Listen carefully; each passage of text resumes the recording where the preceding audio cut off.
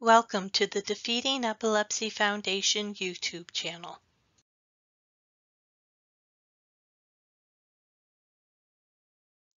In this presentation, we will learn what neurodiversity is, the difference between neurodivergent and neurotypical, conditions that fall under neurodiversity, challenges being neurodivergent, neurodiversity conditions versus neurological disorders, and available resources. After our presentation, please like our presentation and subscribe to our YouTube channel. We appreciate your support. Neurodiversity is the diversity of human brains and minds, the variation in cognitive functioning in humans. The neurodiversity paradigm is an emergent paradigm in which neurodiversity is understood to be a form of human diversity that is subject to the same social dynamics as other forms of diversity. In the 1990s, sociologist Judy Seener rejected that individuals with autism were disabled. Seener herself, on the spectrum, advocated to show that individuals with autism, their brains just function differently compared to non-autistic individuals. Since then, other learning conditions and disorders have been placed under neurodiversity. The goal of neurodiversity is to destigmatize conditions to prevent discrimination, promote self-advocacy, and to help those who are neurodivergent be able to handle their challenges in education, the workplace, and throughout their lives. Neurodivergent describes the differing in mental or neurological function from what is considered typical or normal. Neurotypical describes individuals of typical developmental, intellectual, and cognitive abilities. Characteristics of neurodivergent individuals in children are lack of babbling or pointing by the age of 12 months, poor eye contact, no smiling or social responses, not responding to their name, fixation on lining up toys or objects that appears more than typical, no single words by the age of 16 months, and no two-word phases by the age of 2 years. Characteristics of neurodivergent individuals in adolescents and adults are low social interaction, inability to initiate or hold a conversation, lack of social play, repetitive language, intense, focused interest, usually on an object or subject, and fixation on certain routines or rituals.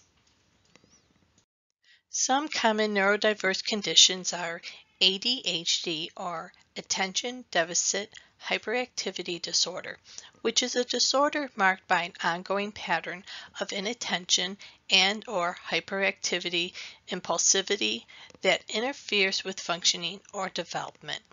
Autism is a developmental disability that can cause significant social, communication, and behavioral challenges. Dyslexia is a specific learning disability that is neurobiological in origin. It is characterized by difficulties with accurate and/or fluent word recognition and by poor spelling and decoding abilities. Dyspraxia is the inability to utilize voluntary motor abilities effectively in all aspects of life, from play to structured skill tasks, or motor difficulties caused by perceptual problems, especially visual motor and kinesthetic motor difficulties. Dyscalculia is a learning disability that affects one's ability to understand, learn, and perform math and number-based operations. Dysgraphia is a learning disability that results in impaired handwriting. Impaired handwriting can interfere with learning to spell words, in writing, and speed of writing text. Tourette syndrome is a disorder that involves repetitive movements or unwanted sounds, also known as tics, that cannot be controlled. When it comes to conditions in neurodivergent patients, finding a good physician to put the right treatment plan together can be challenging and overwhelming. Patients can go years having challenges and not having a proper diagnosis. Timed assignments and tests can be very challenging for students with neurodiversity. Students with autism and dyslexia may take longer to read and understand assignments than neurotypical students. People with Tourette syndrome may have difficulty processing what they hear or see.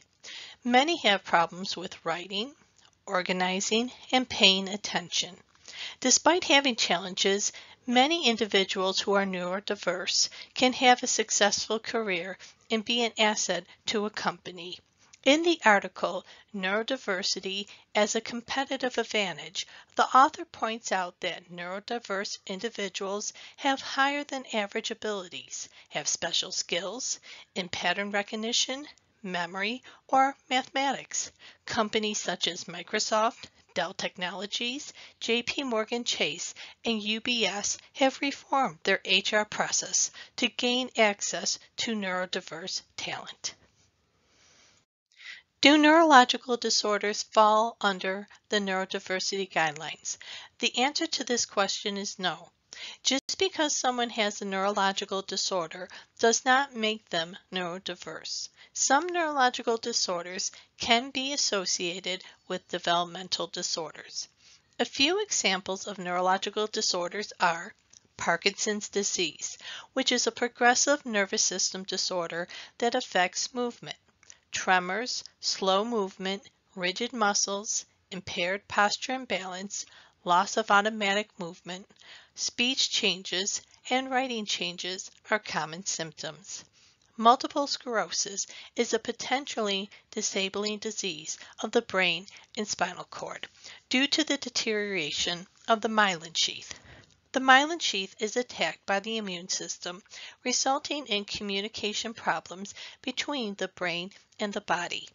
Numbness, weakness, electric shock sensations within certain neck movement, partial or complete loss of vision, prolonged double vision, slurred speech, fatigue, dizziness, and complications with sexual, bowel, and bladder function are common symptoms.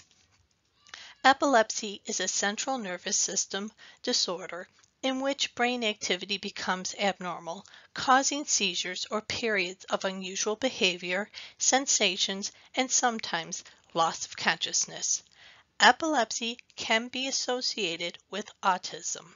According to the Autism Society of Inland Empire, around 30% of people with autism develop epilepsy, some in childhood and some in puberty. This is where challenges arise for patients, which is why proper diagnosis is essential to make sure a proper treatment plan is put into place. There are resources available for neurodivergent individuals. The Autism Society of Inland Empire provides basic needs to families battling autism, along with conferences, support, and resources. They work to help those battling autism socialize and provide advocacy services. Dyscalculia.org provides lessons, videos, books, training materials, and other resources to help people battling dyscalculia. Dyspraxia Foundation provides online resources, educational information, and ways to gain support. The International Dyslexia Association provides educational resources, conferences, certification, and advocacy resources. Neurodiversity Hub provides a wide range of resources for understanding neurodiversity, higher education, employment, universities, COVID-19, mental health, and innovation and entrepreneurship resources are available. The Tourette Association of America, the Southern California chapter, provides webinars, regional support, groups, scholarships, and educational materials. In conclusion, neurodiversity is the diversity of human brains and minds, the variation in cognitive functioning in humans. Neurodivergent is differing in mental or neurological function from what is considered typical or normal, whereas neurotypical describes individuals of typical developmental, intellectual, and cognitive abilities. ADHD, autism, dyslexia, dyspraxia, dyscalculia, dysgraphia, and Tourette syndrome are conditions that fall under neurodiversity. Neurological disorders do not fall under neurodiversity. However, some people with conditions that fall under neurodiversity can also have neurological disorders.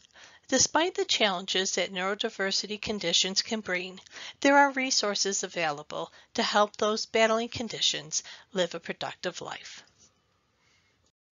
To learn more about neurodiversity, please check out the resources used in the presentation today.